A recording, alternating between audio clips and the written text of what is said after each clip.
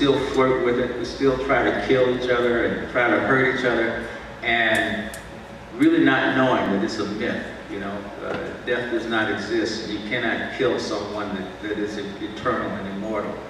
But we try until we start realizing it's not something you do. And once you realize that, you start looking at other ways of doing things. For me, I wrote my little book called I Am My Body, Not. And I've got a copy of it for people to look at and to say, oh no, that's right, I had it up in the video. So you got a kind of a glimpse of it. But as it related to the production of Sun Ra, Collected Works, Volume 1, Immeasurable Equation, I was still somewhat of at a quandary at one point on how to actually do it. I had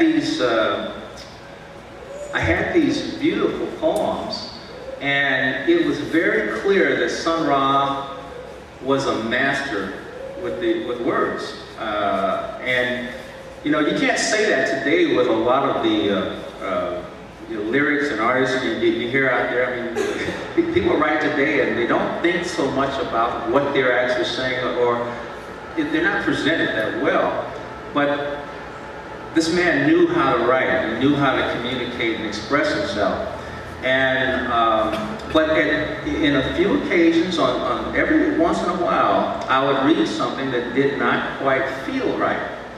And I can't tell you what they were, you know, I would pinpoint them at this moment, but when they came, you know, well, I got a question about this, you know, and what do you do? What do you do when the author of the, because I wear a lot of hats. You saw photographer, you saw many other things. I wear whatever hat needs to be worn at the moment. And so outside of being the production coordinator for, production manager for the book and publisher, I was also the editor. But what do you do when you're writing something and you want to be true to the real meaning of the author, and the author is, quote unquote, dead? Well, fortunately, I had come to a point in my life and a point in my understanding of the nature of things and my belief, or however you want to say it, but I was confident enough to ask the author himself. And so when I get in a quandary, and I've done this for over 20 years, it didn't start with this particular thing, but it came in really handy. But I pretty much asked for guidance. I connected with the energy, the intelligence, if you will, of Sun Ra, the spirit of Sun Ra, and in some cases, my dad. And when I had a question that I did not know the answer, I got answers from them directly.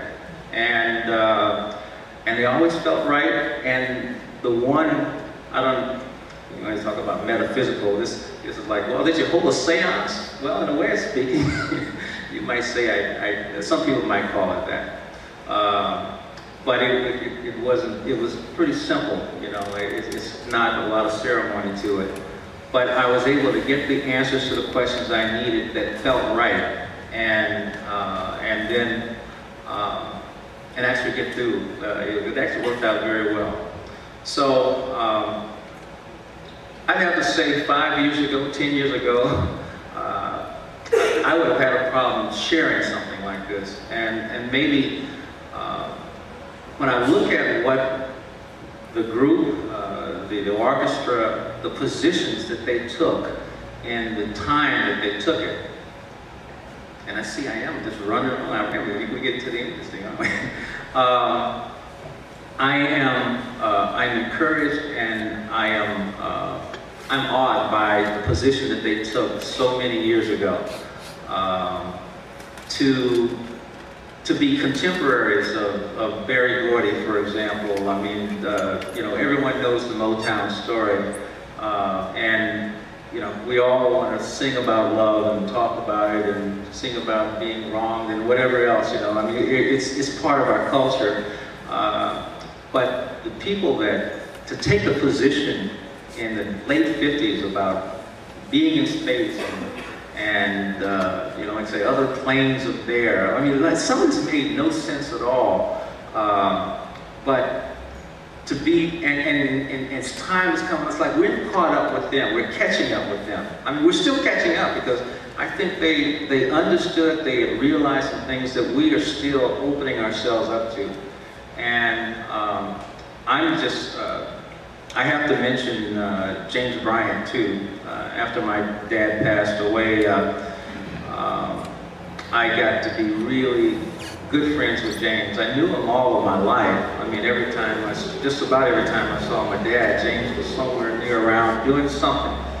Okay, thank you. And,